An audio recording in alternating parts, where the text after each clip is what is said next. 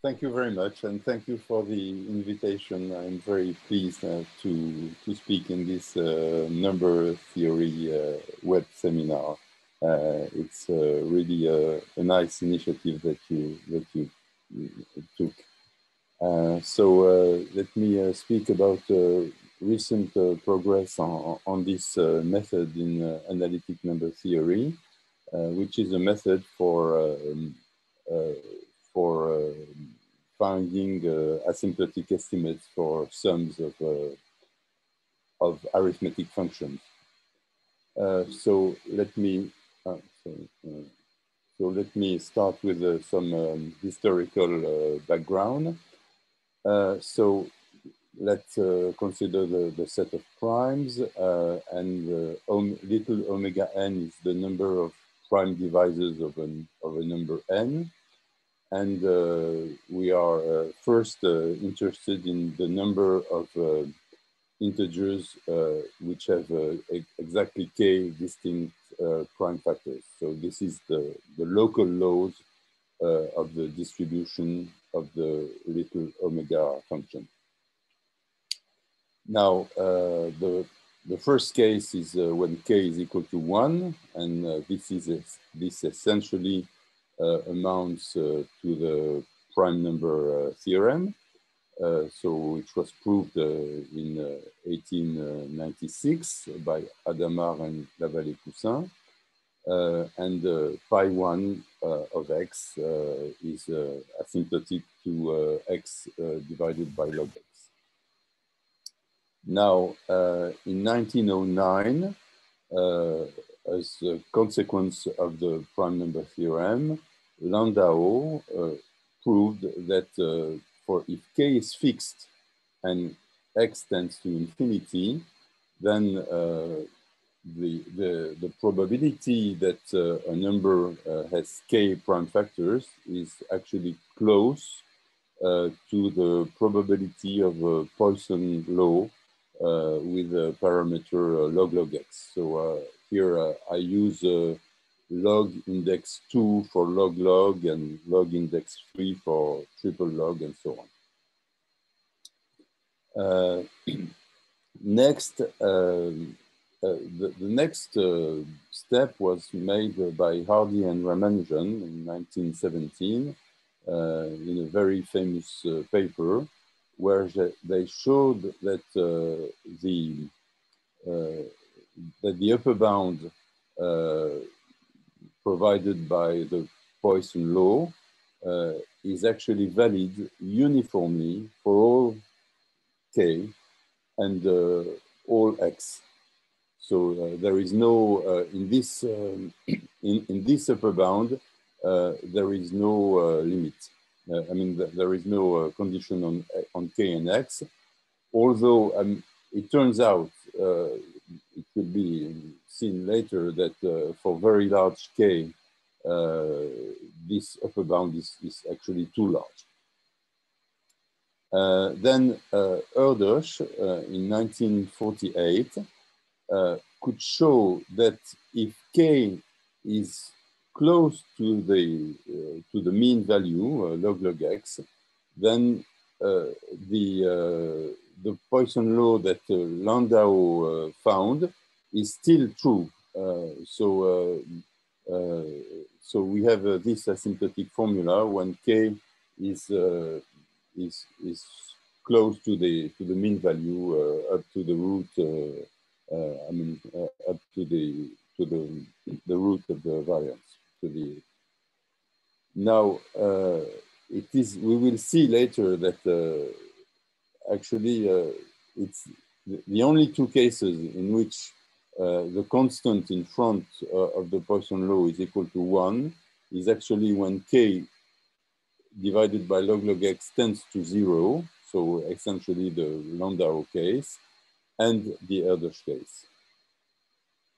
Now, the next work was made by L.G. Saith in 1953-1954, where he proved that if k divided by log x is less than strictly less than 2, then we have an asymptotic formula, but with a constant depending on the ratio k minus 1 divided by log x.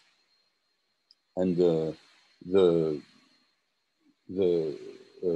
the constant is given by this formula. Well, Safe did not exactly put it in this way, but anyway, this is what it is. And the proof that Safe gave was incredibly complicated. He used induction, starting with the square-free integers. So the pi k star is the same definition, but for square-free integers. And then he uses the representation of a number as the product of a square-free integer and a square. And all together, I mean, he wrote 4 papers to prove this. And it was, I don't remember exactly, but it was probably over 150 pages. It was because you can imagine that if you want to, I mean, with this type of induction formula, to keep track of the remainders when k grows, it becomes something incredibly complicated. Next, Selberg, just after the publication of Safe papers, found a very short and very elegant way to prove, I mean, to reprove all over of Safe results, and actually a bit more. His idea was to use Cauchy's formula to identify pi k of x as the coefficient of z to the k in this sum. Now,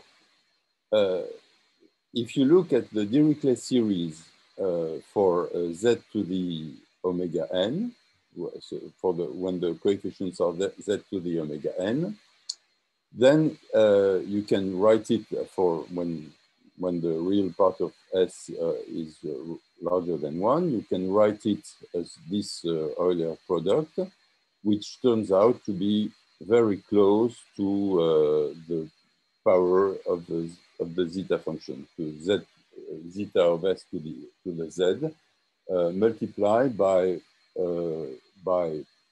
an Euler product, which is also the Dirichlet series of a multiplicative function, but which converges to the left of the one line.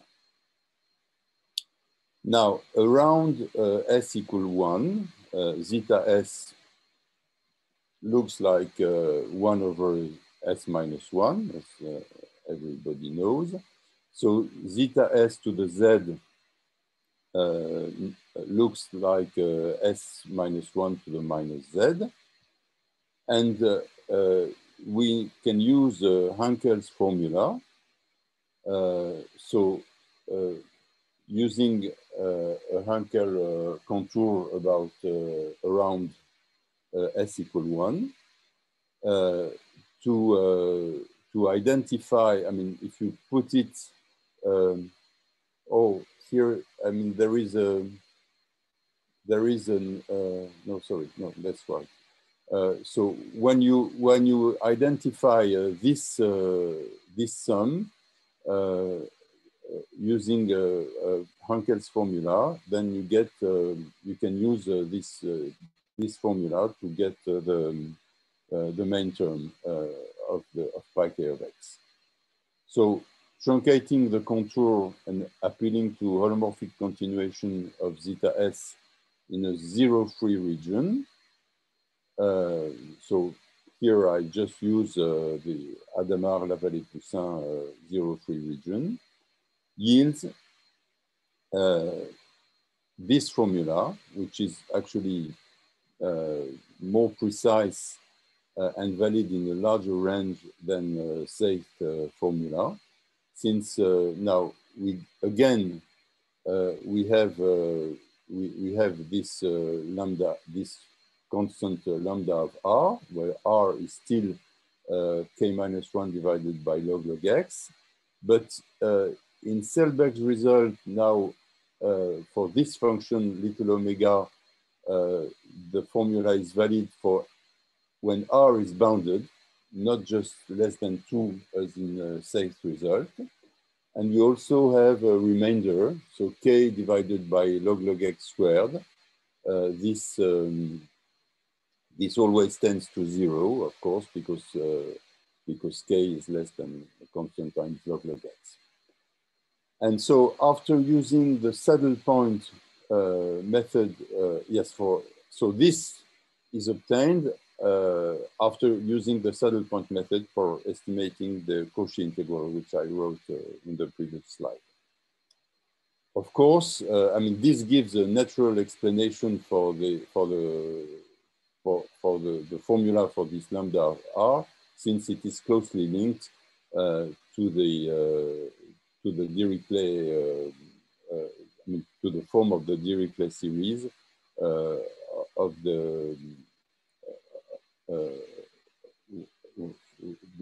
with coefficients z to the omega n. And you can see here that lambda of r is equal to 1 only for r equals 0 or 1. So the Landau and the Erdős cases are the only ones for which we have exactly the frequency is asymptotically equal to the Poisson law with mean log x.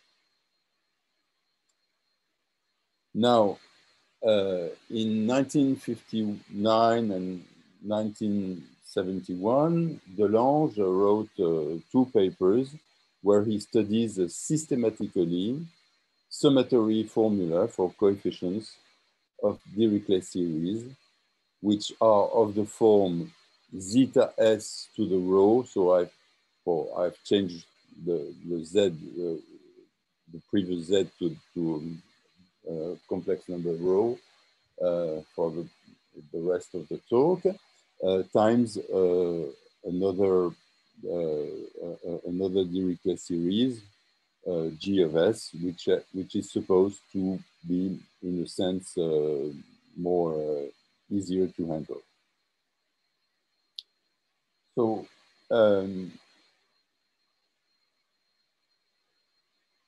this provided many, I mean, Delange found many applications of this method. He gave a new proof of the optimal form of the Erdős-Kac theorem, which provides the normal distribution of omega n divided by log x,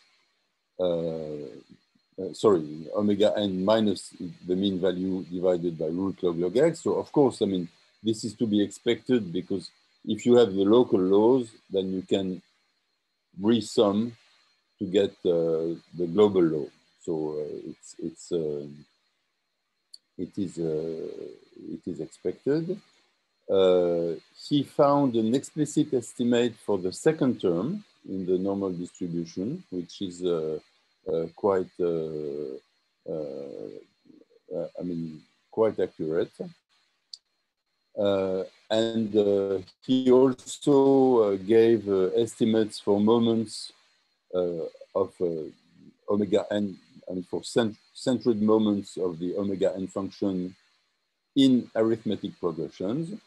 So here I wrote the arithmetic progression when omega n is congruent to a mod q, but he also did the same when n itself is in an arithmetic progression.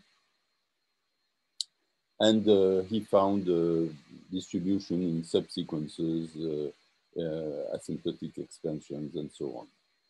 So when I wrote the first edition of my book on number theory,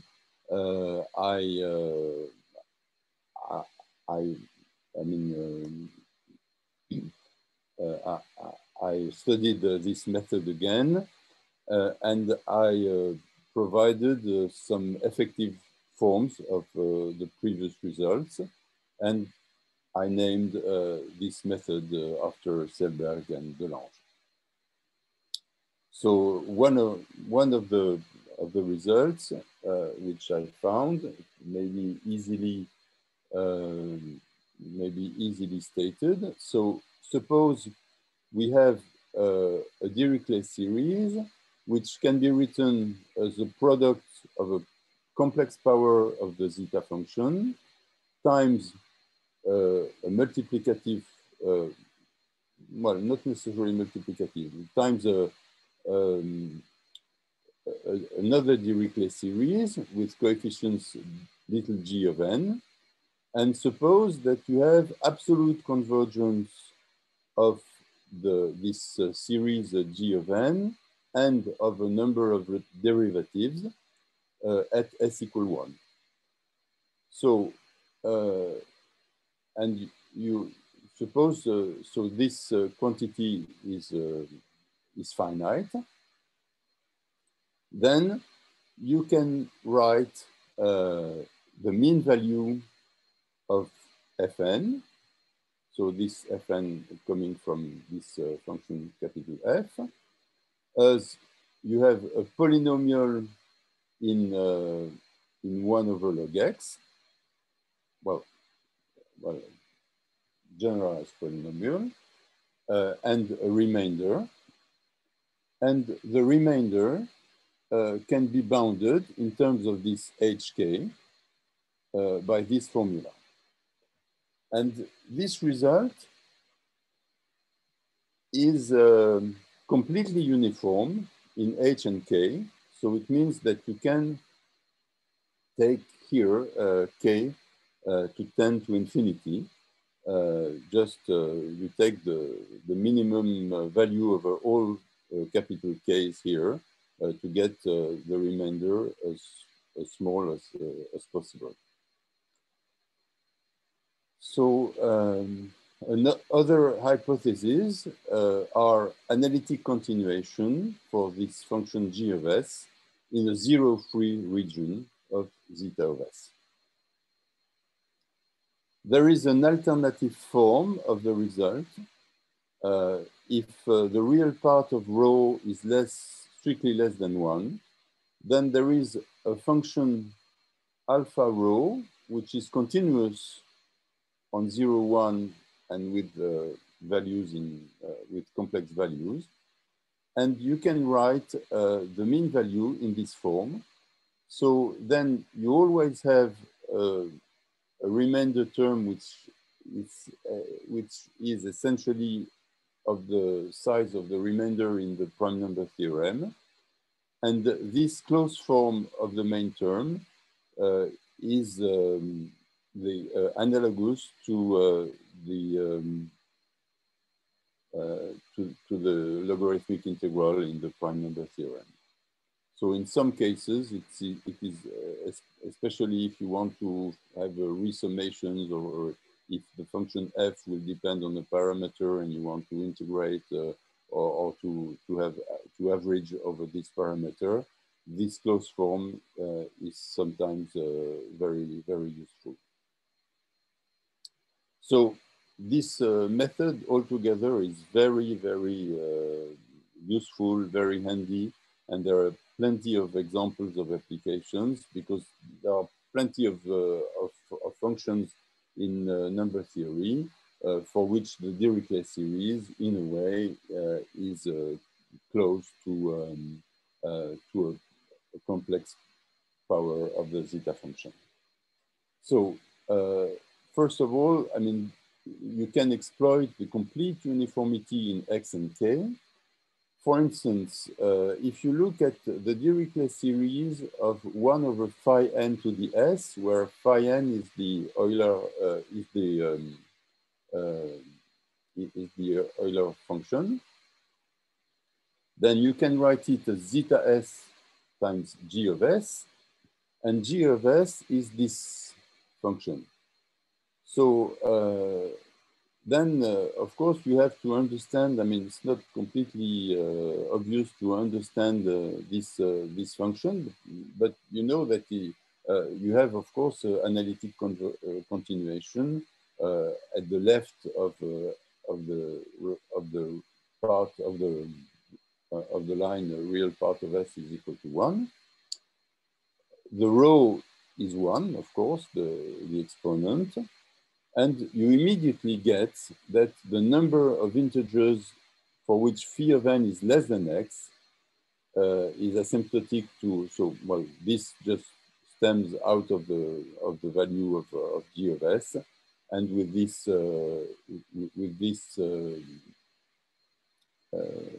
remainder term. So, of course, this means that if you look at the number of integers which have a given phi of n, then you can subtract, I mean, the main terms between x and x minus 1, and you get this bound for the number of integers with a given phi of n, which is, I mean, actually quite a good bound, even though, I mean, this formula is not made for that, but it's not easy to find a good bound for this quantity. If one analyzes the function g of s further, one can go, one can use the method, one can push the method a little further, and we can get the remainder is actually exactly of the size of the remainder in the prime number theorem. But this, I mean, uses the exponential sums p minus 1 to the it. Another application just is the average distribution of divisors. This was done in a paper with Grèce and Desouillet a long time ago. So suppose you count the divisors of an integer n with uniform probability, one of the total number of divisors, and you look at the average of the probability that the divisor is less than n to the u, for u between 0 and 1. Then using the Selberg-Delange method with now rho is equal to 1/2. The 1/2 comes from the fact that the probability, the total the total number of divisors is tau of n, and you look, you will have coefficients 1 over tau of n, which are associated to the 1/2, because the number of divisors of a prime number is 2, and you have to divide by this, so you get 1/2. So and this you can get, I mean, this formula, which shows that on average, the divisors of an integer are distributed along, I mean, with the arc-sine law. Another application, suppose you want to estimate the mean value of 1 over omega n, then you use this formula, this trivial formula that you just have to integrate between 0 and 1. Well, there is a remainder which I didn't write, but it's, yes, one should maybe integrate between 0 and infinity instead of 0 and 1. So you get this formula. And this t to the omega n is, of course, I mean, you can use the Selberg-Delange method with rho is equal to t.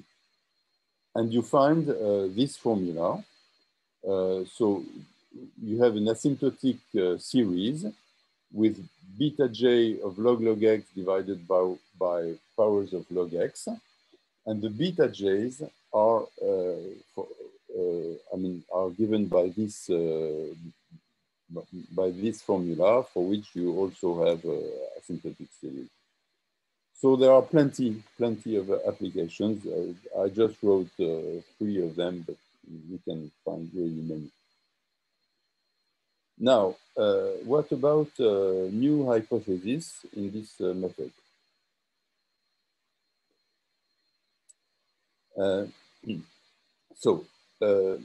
To summarize, the standard approach is to have a Dirichlet series, which is written as the product of a complex power of the zeta function times another Dirichlet series associated to an arithmetic function g. So the coefficients of zeta s to the rho are known as the Pilz divisor function, so which I write tau index rho. So, and to this product of the Dirichlet series, you can associate a Dirichlet convolution. F is the Dirichlet convolution of tau rho and the function g, which is associated to the Dirichlet series g of s. Now, you can apply the Selberg-Delange method to zeta s to the rho itself. I mean, when there is no function g, then the method gives something very good, which I wrote in this way. And here you have this remainder term, which is completely uniform in K. So you can have here a K equal to some power of log x, for instance. So you have this very good approximation of tau index rho. Now, then you can write the convolution formula, and the mean value of f will be given by gn times this tau rho of x over n.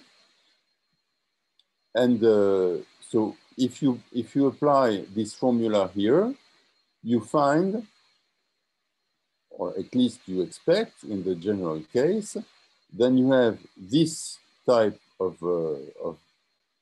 approximation where the lambda j are linear combinations of the derivatives of the function g of s at s equal 1. Now, of course, depending on the regularity of the function g, well, the limit, the largest capital J here, which you can use with a useful remainder, depends on this function g. And all the hypotheses that we considered to this point implied convergence of these gamma j's, these gamma h.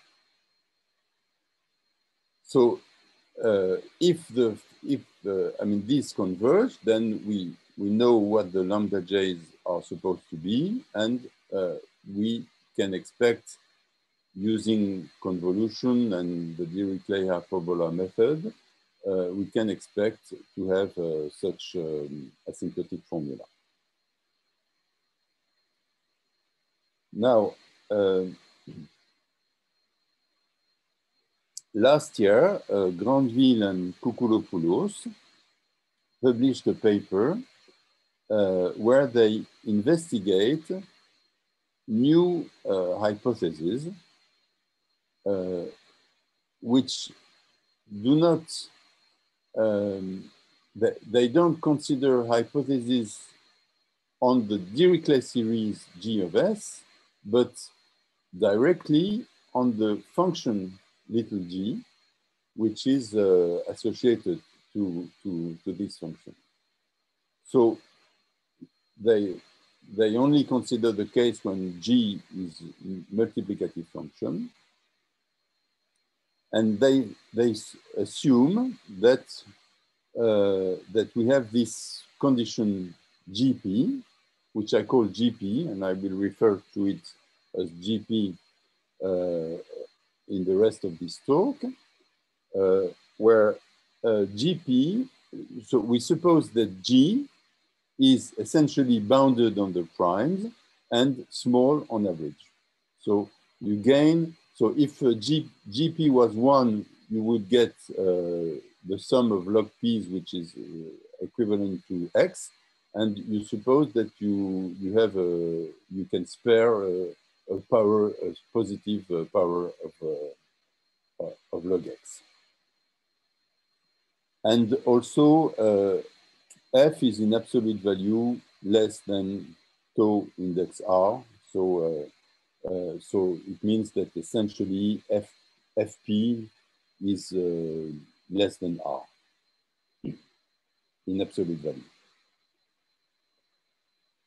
As we shall see later, this is not stated in the paper by Granville and Koukoulopoulos, but it turns out that the GH, the derivative of the corresponding Dirichlet series at 1 may, I mean, they could diverge. So we can't use, I mean, this formula because this series, I mean, is not convergent in the general case. However, this condition enables one to use the right derivative of the function capital G, and these are defined as long as this h, I mean, the order of the derivative is less than capital A. So we expect to have this formula, we expect to have this approximation with now, with J is the largest integer, which is strictly less than A. Because we know that we don't have, I mean, these gamma H star are not defined for larger H. And this is actually what Granville and Koukoulopoulos find. So we assume that F is less than tau R. We assume GP with this capital A, strictly positive. And the remainder is less than x times log x.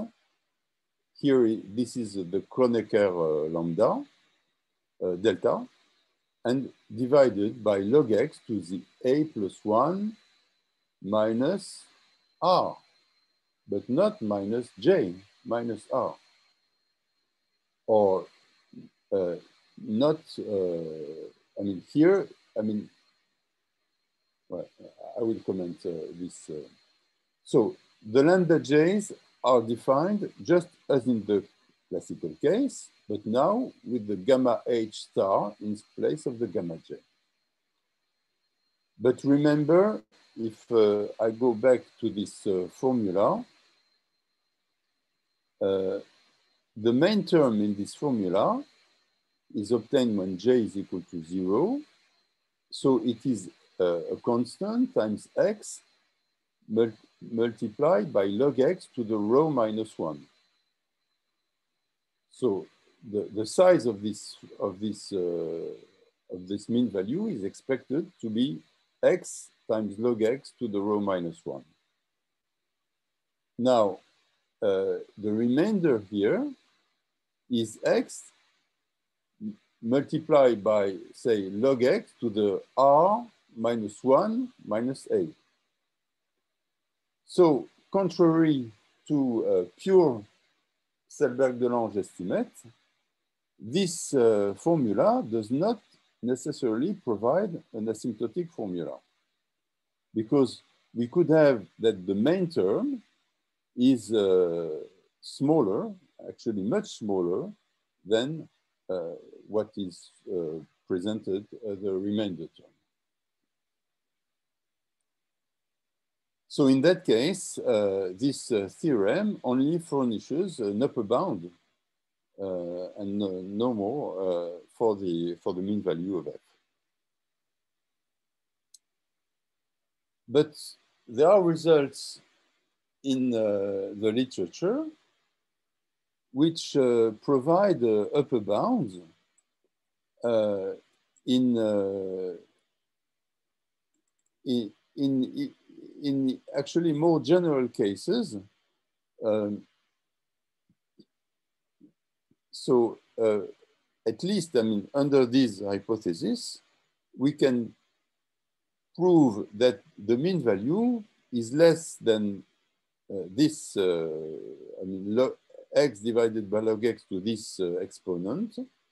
And this exponent, so here we have here a constant k, which turns out to be optimal when for f real, in the real case. I didn't state other cases. And it turns out to be a better upper bound if a turns out to be fairly small. And of course, in the hypothesis GP, well, the smaller, I mean, the smaller a is, the more general is the result. So we are inclined to consider small a rather than larger values of this parameter. If rho is equal to 0 and f is real, actually this constant k may be replaced by 1 minus 2 over pi, which turns out also, we'll come back to this 2 over pi, which turns out to be also optimal. Now, with this result, we have a number of questions now. The first is, can we modify the hypothesis, the assumptions, so that we are sure that we have a genuine asymptotic expansion for the mean value of x, and not just an upper bound? This is, of course, the main question. Then, is it, I mean, we have here rather strong assumption on f. It is f is in absolute value less than tau r. Can we relax the assumptions aside of GP, of course, and simplify the proof? Because the proof in Granville-Koukouloupoulos is rather complicated. The paper is over 30 pages long, and the proof is somewhat, well, not, let's say, not quite natural. And the third question is, I mean, is the result optimal if we use GP alone? If we have this assumption on the values of the function g at primes, what are the limitations? So I will try to answer these three questions. Now, so the results I shall describe is a recent work with Régis de la Bretèche. So regarding question 1, so question 1 is, what hypothesis can yield a genuine asymptotic expansion? So we propose the following answer. So recall, f is always the convolution of the Pilz divisor function, so that is the the coefficient of zeta s to the rho and the g. So we assume conditions which are fairly standard in analytic number theory, which come from a well-known paper of Xu in 1980. And so the Fp, f to the p nu is less than some power to some constant to the nu, and on average, Fp is less than r. But we don't ask that Fp is always less than r, but only on average. And now we replace the function, the assumption Gp by the same thing, but in short intervals. So the intervals are short in a way that the z can go down to some power strictly less than 1 of x, but arbitrary. I mean, this alpha can be arbitrarily small. And then we have the remainder. Now we have the exponent here is a plus 1 minus the maximum of 0 and the real part of rho. So it means that if the real part of rho is positive, I mean, is non-negative, then we get, now we are sure that we get an asymptotic formula. Now, it turns out that this limitation is necessary. We can find, we can construct a function f for which rho is equal to minus r, so any negative real number, and that actually we have the mean value is larger than that. So we can't do better essentially as apart from this the power of log x. We cannot do better than this this upper bound.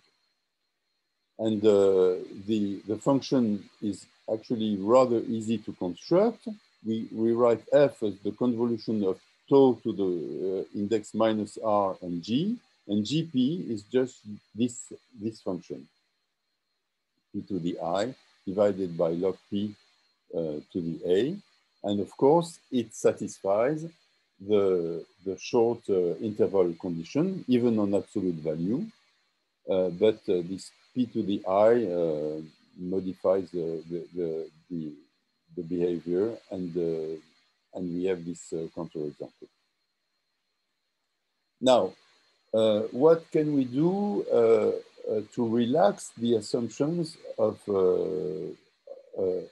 GP and simplify a side of GP and simplify the proof?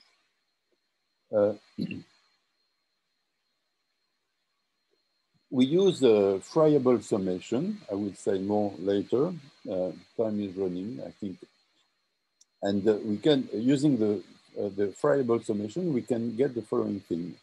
So we have, now we assume that Fp is less than R in some average sense, which is the usual average sense for the used in sieve theory. And we have this mild condition of the growth of the Fp's. And in that case, we get that the remainder in the Selberg-Delange formula is less than x. Now we have log, a triple iterated logarithm, and still log x to the a plus 1 minus r. So these assumptions are not directly comparable to those which are described by Granville and Koukoulopoulos for an extension of theorem A. But they authorize occasional large values of Fp, which the latter does not. But we still have this exponent minus r here instead of the expected rho. And unlike the analysis of Granville and Koukoulopoulos, our analysis does not ascribe any special role to the case when A is an integer. Now, what are the limitations under the assumption GP alone? Suppose C is less than 1.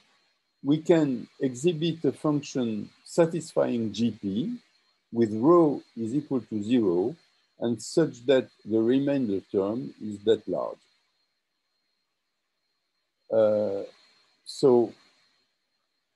Well, I don't have time to describe the counterexample in detail, but anyway, what this counterexample says is that essentially the exponent R under GP alone without the short interval condition is this exponent R is essentially optimal.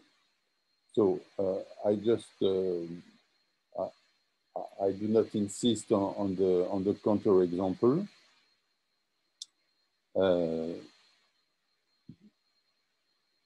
Now, I would like to describe briefly the ideas of the proofs. For theorem 1, which gives the result with the maximum of rho, of the real part of rho and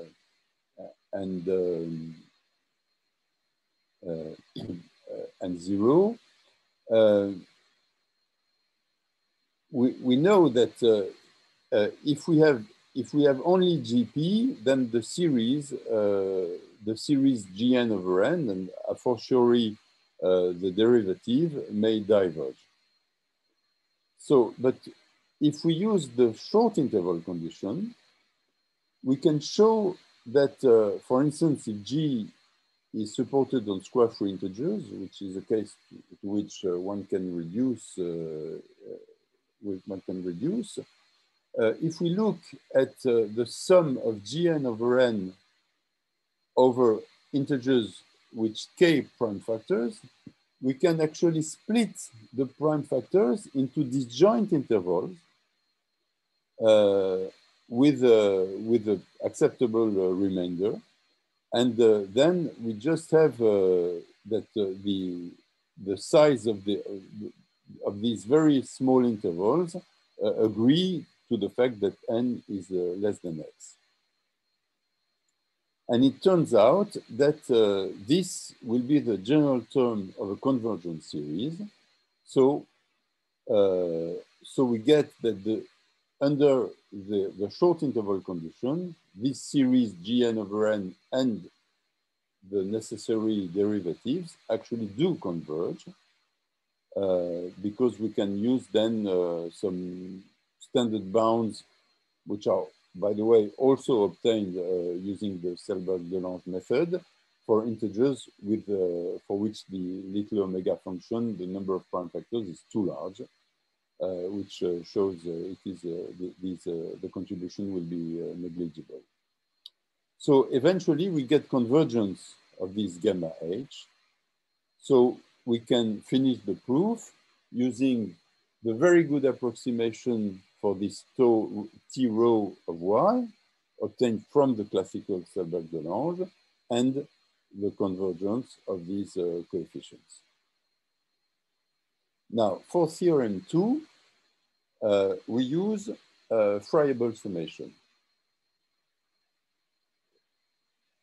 So friable summation is, it was, I think, the first time it was defined by Duffin in 1957. It was rediscovered by Fouvry and I in 1991. We say that a series has friable sum if, when you sum over integers for which the largest prime factor is less than y, so first of all, you want that this converges, and it has a limit which is equal to s. Friable summation is a very useful tool, very interesting. For instance, if you look at this this series, it has a friable sum which is not always equal to the usual sum. But when it is equal, we say that the series is regular for the friable summation method. So friable regularity is in a way central in analytic number theory, since it is very easy to see that the friable sum of mu n over n is 0, but to show that it is regular means that this series actually convergent and is equal to 0 is equivalent, of course, to the prime number theorem. Another very interesting thing is that the prime number theorem is actually equivalent. I wrote just one way, but it's both ways, to the fact that, sorry, so the prime number theorem implies that this series has friable sum zeta of 1 plus it, although we know that this series is not convergent. So the prime number theorem is actually equivalent to the fact that this series has a friable sum. Now, friable summation of Fourier series verifies Jordan's theorem, but avoids the Gibbs phenomenon. This is a result of Labortech and myself 5 years ago. So if you take a function of bounded variation, and the Cn of f is the Fourier coefficient, then the friable sum converge to the function itself. So it's quite interesting because this is a subsum of the original Fourier series, and the supremum converges to the supremum, so there is no Gibbs phenomenon. There is also a case, I mean, if there is a Lipschitz exponent, and there are many applications, but I don't have time now to describe them. So let's go back to Selberg-Delange. So we know that under GP, we know that the series may diverge, but this series has a friable sum, actually, which is the derivative at sigma equal 1 of the friable sum with exponent sigma. So we are in business. We can use friable summation to get, to try to estimate the mean values under this assumption GP. So we just use a convolution, a simple convolution method. We have this Fy, we convert, Gy is just Gp of nu, but restricted to p less than y. And we have this function Fy. So Fy of p will be equal to f of p if p is less than y, and equal exactly to rho if p is larger than y. And when with a small, with a small sieving over the friability, we can actually have a very good control of the mean value of Fy, and we get exactly everything which is needed for Fy, and then we can handle the rest using essentially a sieve argument, and then we have an inductive trick which enables to replace the powers of log x by powers of triple log x. So let me finish.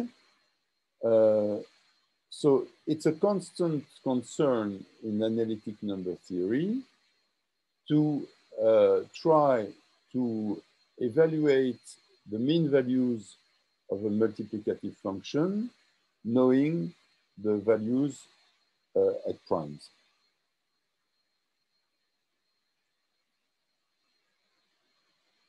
There have been many